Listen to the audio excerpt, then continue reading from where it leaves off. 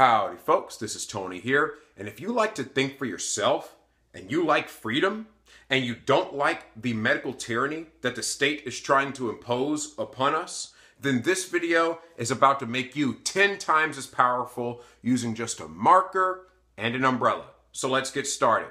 You can call this video the umbrella analogy. Now, let me get an important disclaimer out of the way. I am not naming a particular disease process. I am also not naming a particular treatment for any particular disease process. And most importantly, I am not your doctor. So now that I've said all that, YouTube, your content filtering algorithm can just go die in a fire. So let's get started. A lot of times you have politicians that want to force you to get a certain treatment for a certain disease process that I'm not going to name.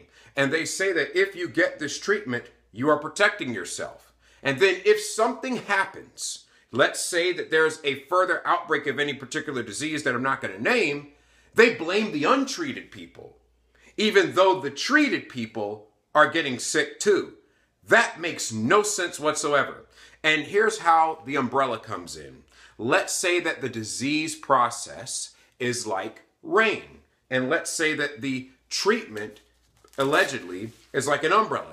In theory, if I have my umbrella up, I am protecting myself from the rain. I cannot get wet. Likewise, if I have treated myself, then I should be protected and cannot undergo that disease process.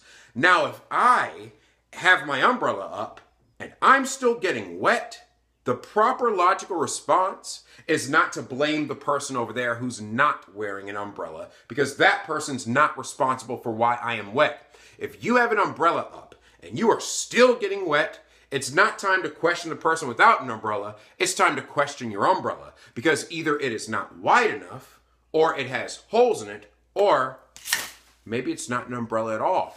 Maybe it's an illusion. Who knows? Think for yourself. God gave you an immune system for a reason. Make the best choice that you can for yourself and your family.